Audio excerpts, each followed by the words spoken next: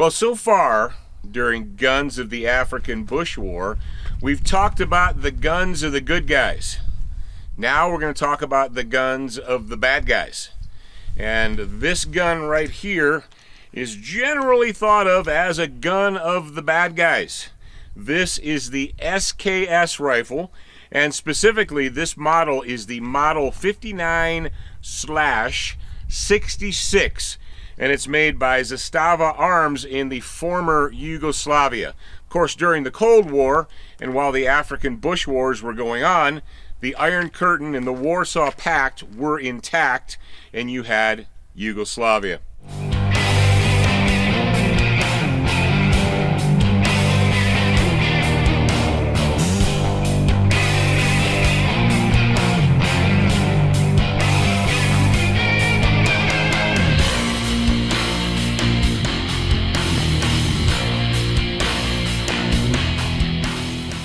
Now, what is interesting about this gun? Well, first of all, this gun was designed in the Soviet Union by Sergei Simonov. That's where one of the S's in SKS comes from.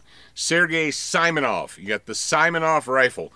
And the Simonov rifle was designed to shoot what? The world famous 7.62 by 39. As a matter of fact, in Russia, this was the gun that basically kicked off the 7.62 by 39.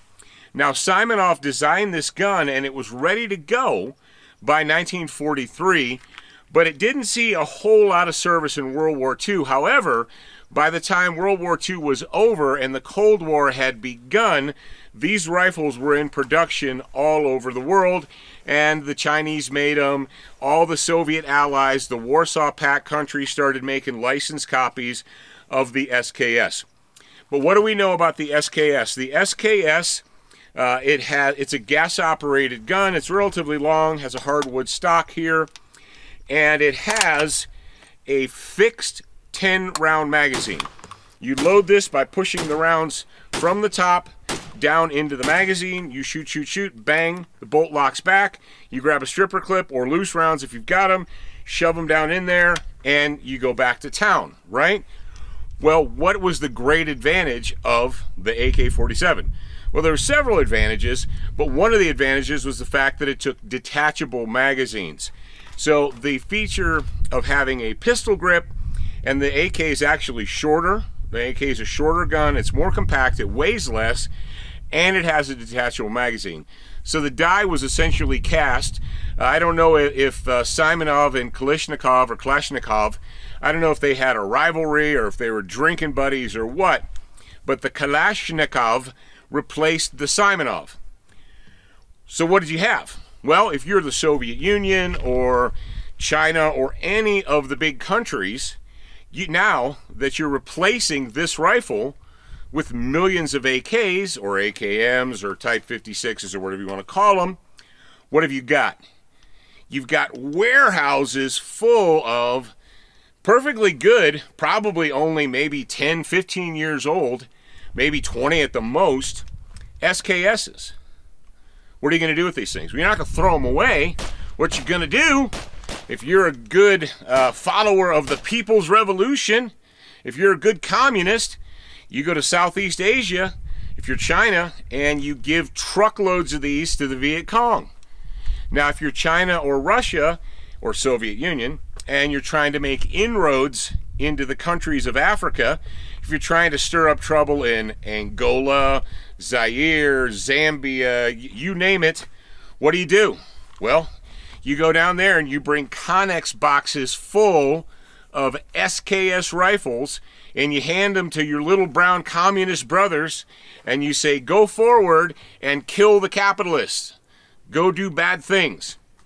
Now, obviously, the top tier units or the highly trained units would have AKs or AKMs, but your average villager, so let's say you are a Soviet or a Chinese political officer, and you go into a village in Angola where these were used quite often against the Portuguese. These rifles were used by the anti-Portuguese forces in Angola. You go into Mozambique and you say, hey, you hate the evil capitalists, right? And all the peasants are sitting around and they're like, yeah, I guess we do hate them. And then you're the political commissar, so you say, here's what we're going to do. They're brothers of the People's Revolution. We're going to give you rifles, and you're going to go forward and you're going to do bad things to the evil capitalists, what have you. So these rifles, they might not have been used during the Cold War that often by frontline troops, but they sure as heck were used by villagers, rebels, volunteer forces, reserve forces, so on and so forth. Now this gun, actually, like I said earlier, this gun is the Type 59/66, and what is unique about it is it has this very long, large muzzle device. Well, the reason this is here is so that you can shoot rifle grenades with this gun. It has a rifle grenade sight right here, and it also has a gas block or an adjustable gas system. You push this in, rotate it over, and then you lift up your grenade sight. What I just did was I shut off the gas to the action, and now 90%, 99% of the gas, what doesn't come out right here, is going to go out the muzzle to push the grenade downrange. And we have a ladder sight. These are called ladder sights, and what you would do is you would line up, you'd use the tip of the grenade as your front sight, and you'd line it up, put a blank cartridge in here, not a live cartridge. If you put a live cartridge in here and shoot it into a rifle grenade, you know how many times you get to do that? 1, and that's it. So you put a blank cartridge in there, load it, put the grenade on, and bloop! Hopefully everything goes well. So, ladies and gentlemen, oh, what else does this gun have? How could we neglect this? So you are a peasant, or you're a rebel, or what have you, and you want to kill the evil capitalists, right?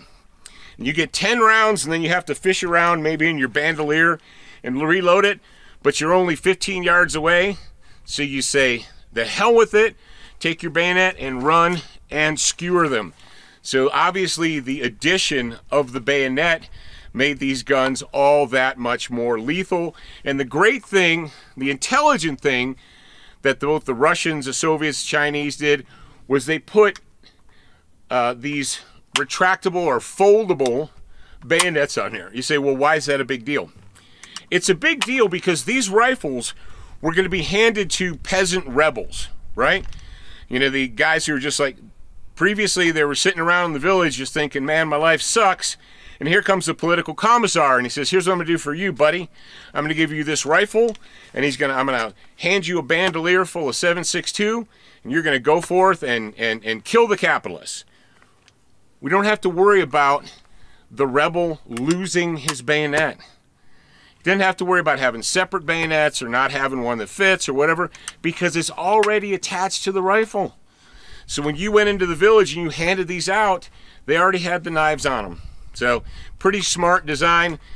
Some of these came with slings, some didn't. This is the typical, you know, leather and canvas olive drab Russian sling that you see over and over and over again. So kids, so this is it, the SKS rifle. These were used all over Southeast Asia and in Africa by communists, terrorists, and rebels.